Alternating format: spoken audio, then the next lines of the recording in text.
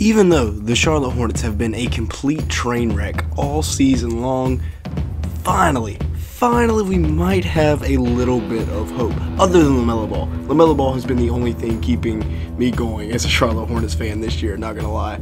Even though he's been inefficient at times, fighting through injury to still have a very solid year. But his main man, his wingman, his duo is coming back to Charlotte soon, and I cannot wait for Airbnb to be reunited. Now, they've also got a couple of other pieces. Kelly Oubre had a very good year this year, although he is shut down at this point. Mark Williams having a very strong rookie campaign. They've got a bunch of other young guys as well, as we do have a decision to make on PJ Washington this offseason. So we're going to be talking all about the Charlotte Hornets today. Make sure to hit the like button and leave me a comment as well, sticking around for the full video. Now, let's go ahead and get started looking at the state of the Charlotte Hornets. It's been no secret that we have been beyond bad this year at 17-43, and we do have some difficult decisions to make in the offseason this year regarding guys like PJ Washington and Kelly Oubre Jr. However, if Miles Bridges can come back and play for the Hornets again, that would basically completely turn the season around, even though it is basically already lost with 22 games left to play. Now, he says he could be back as soon as March. Honestly, I don't really want him to come back and contribute to us winning. This is a guy that averages 20 a game with 7 rebounds on 50% shooting from the field, so by no means do we want him to come back and start giving us some extra wins that would knock us out of the Wembanyama sweepstakes. But it would be exciting to see LaMelo and Miles Bridges back on the court together, and also starting to build up some chemistry, get it back going for next year. I would be interested to see the whole contract situation with Miles, what happens there, because I think he's still a restricted free agent. I know we still have his rights, so I'm not sure the whole situation there. If somebody does know, let me know down in the comments below. But as far as I know, he's coming back to Charlotte soon. Don't know what the pay cut would be like, but now the future at center would be Mark Williams, 7.6 points per game, 5.6 rebounds, 1 steal, and 1.2 blocks per game this year. Been very exciting to watch his development throughout the year. He was a guy that went to Greensboro, came back a completely different player. In 16 minutes this year, shooting at 63% from the field and 73% from the free throw line. Now his per 36 numbers are even better than his just regular, everyday numbers. 17 a game, 13.5 rebounds, 2 steals, and 2.7 blocks. That is the most promising big man we have seen in Charlotte in quite some time. Now, the free agent decisions that we do have to make this offseason are between PJ and Kelly Oubre Jr. PJ averaging about 15 points a game this year, 4.6 rebounds, a couple of assists. He's having one of his better seasons of his young career. He's been efficient shooting the ball, 44% from the field, 37% from 3, still getting his block or so per game that we've seen him accustomed to as a very solid defender. And I would really like to bring back PJ if we can get him at the right price, because I don't want to be paying crazy money for this guy. He's not really a $20 million a year type guy, but if we can get him 12, 13, 14 million, would be beyond pleased with that. Now, Kelly Oubre Jr. averaging about 20 a game this year. As inefficient as he is, it's still a career high 20 points per game, 41% from the field, 32% from 3.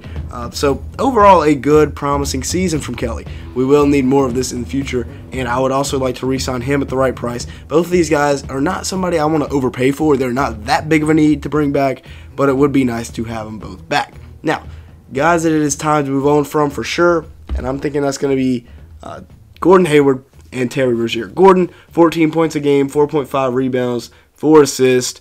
He's on the way out. We owe him $30 million for the rest of this year and then next year as well. But finally, that'll be the end of his contract. 45% from the field, 31% from 3.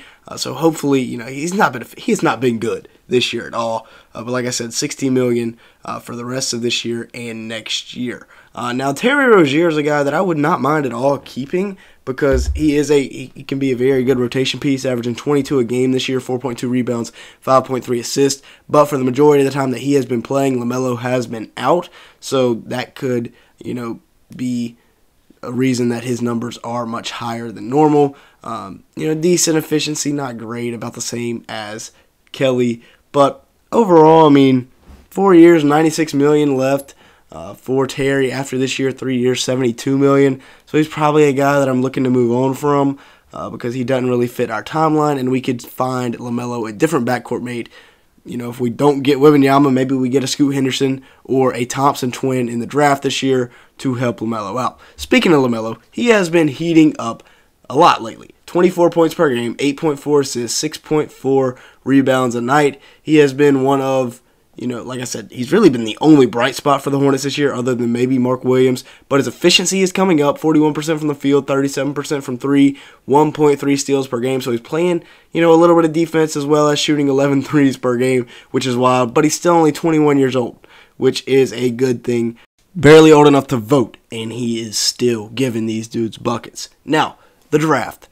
We are projected to have a top 5 pick this year, and any of these guys right here would be available to us. Either the Thompson twins alongside LaMelo Ball would definitely be something I could sign up for long term. Cam Whitmore, you know, Scoot Henderson is a guy that if Wembanyama is off the board, that's the guy I want because I can see him alongside LaMelo Ball as a secondary scorer. You know, Melo more of the point guard, can really see the floor, dish out dimes, while Scoot Henderson can play the Terry Rozier role, but at a better, younger, cheaper clip, basically.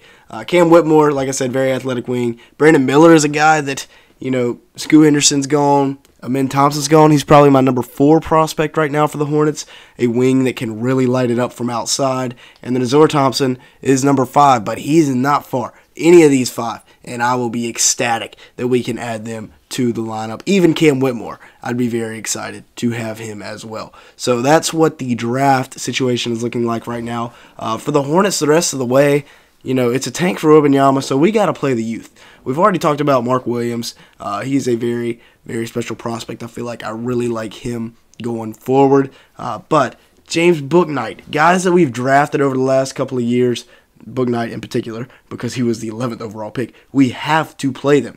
Kai Jones, he's the reason that we don't have a first-round pick in next year's draft because we traded back into the first round to pick him up. He's done nothing so far in the NBA. Same thing with JT Thor. Bryce McGowan has shown some flashes. He looks like he could be an NBA player for a long time off the bench. So maybe that's a second rounder that we hit on. But Bouknight, Thor, Kai Jones, I want to see them getting big minutes the rest of the season just to see what they got. Because, you know, we invested heavy draft capital, especially in Bouknight and Kai Jones, to get those guys. So I'd at least like to see what they can do. Now, we also have the Nuggets pick, which will be a mid to late 20s selection because the Nuggets are one of the best teams in basketball this year, and we will not have a first-round pick next year. We do have a lot of seconds. We acquired some seconds at the deadline in exchange for Jalen McDaniels, who I did not want to see gone, and then Mason Plumlee. So we'll see what these two got up their sleeve with Kupchak and Michael Jordan. But, you know, they got LaMelo Ball. He's the future for sure.